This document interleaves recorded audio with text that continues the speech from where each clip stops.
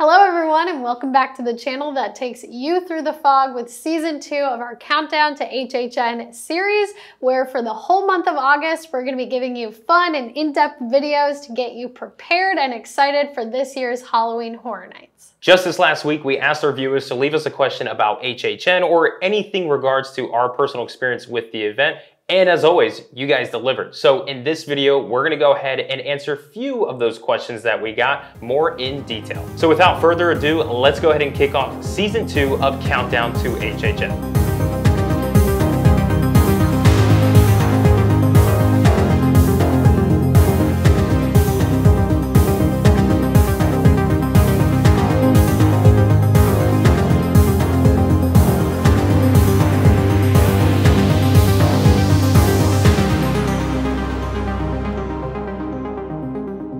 What better way to start off this year's season than putting this video into the hands of you, our viewers, and answering your burning questions about HHN. Now, we won't be able to get through all of those questions that we did receive. However, we're gonna deeply dive into 7 of those questions. Starting off with our first question from Zoe Powers, which is, if you could change one thing about HHN, what would it be?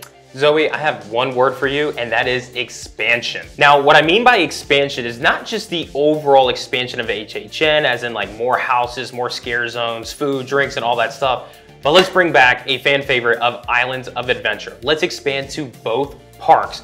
Now, we do have Epic Universe on its way, which shouldn't be much longer, 2025, and I do have a feeling that with Epic Universe coming in, HHN could really play into part with having both parks into the mix. So that's what I would do, is expand the event in a sense. What would you do, Steph? Ooh, I think if I had to pick one thing, it would be nutrition facts on all of the food so that I could track my macros at HHN. No, in all seriousness, I think that I would pick more immersion. And what I mean by that is HHN's already very immersive, but I would love to see like scare actors in the lines maybe like more backstory videos, more like theming in the lines. And then I also think it would be pretty cool to have the scare zones like continuous throughout the entire park.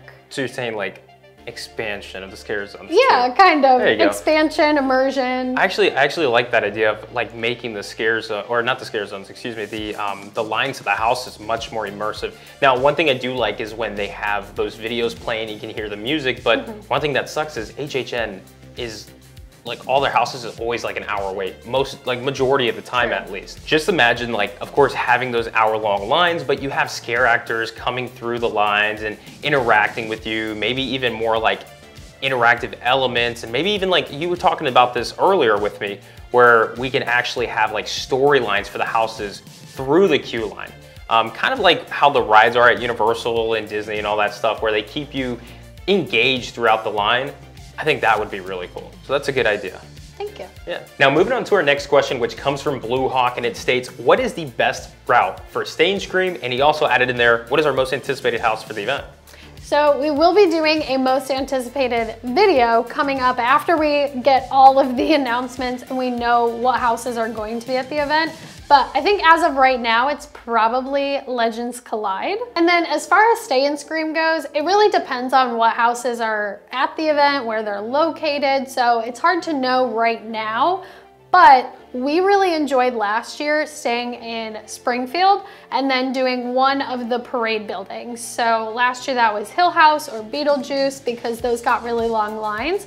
And then we would go and do the sprung tents in the back, get a good like 3 or 4 houses in before the event even opens up. And then we would come back and do the other parade building later in the night. Now, talking about our most anticipated house, we actually have our next question, which comes from Zach Nobles, and it states, what are you most excited for in this year's event? So like houses, scare zones, food, or anything of that sort.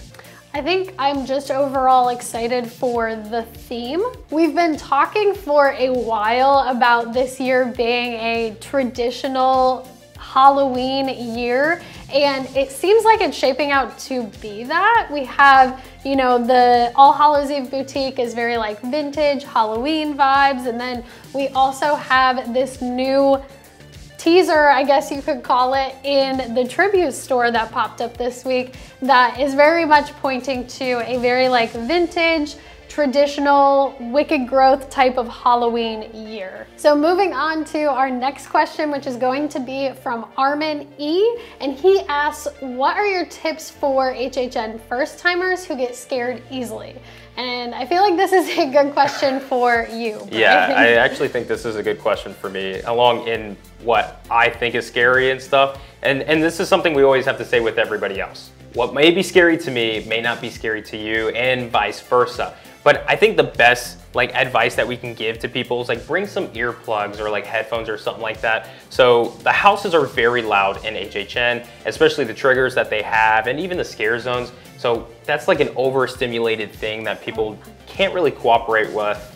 Even me, to be honest. Sometimes it gets a little too loud at some points. So I would say bring some earplugs or something to kind of tune out that noise. And then we also recommend when you get there, if you're a little nervous to go through the houses right at the start, go through the scare zones for a little bit, get a little warmed up. You know, they won't really come at you too bad in the scare zones.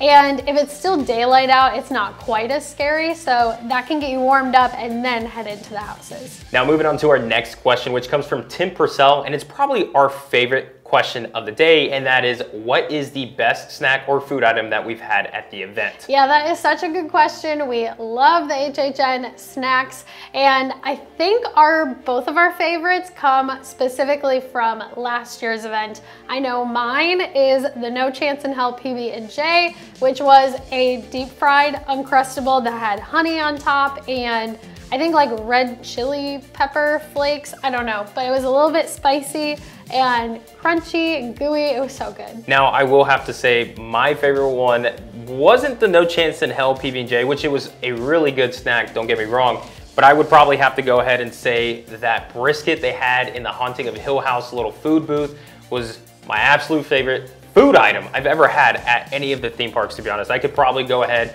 and get those every single day. And of course, nice little drink on the side because it was a little hearty, wasn't too sweet like the rest of the food items. So definitely would go with the brisket again from HHN 30. All right, moving on to our next question, which is a more logistical question.